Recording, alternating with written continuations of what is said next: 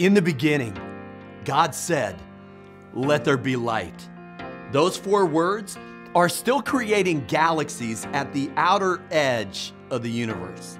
All that to say this: words create worlds. Linguists call it the constructive conception of language. Our words don't represent the world objectively. Our words create the world subjectively. If you want to change your world, you have to change your words. 3,000 years ago, King Solomon said, "The power of life and death is in the tongue." Your words have the power to bless and the power to curse. They can create worlds of hurt or worlds of healing. Either way, words matter, now more than ever.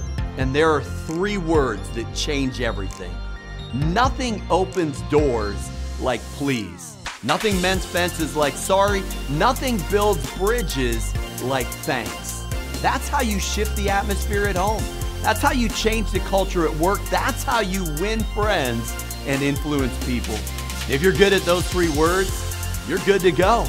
The best predictor of success in life, in love, in leadership is your proficiency at those 3 simple yet powerful words. And there is an art and science to each of them. If you want to change your life, change your words and start with please, sorry, and thanks.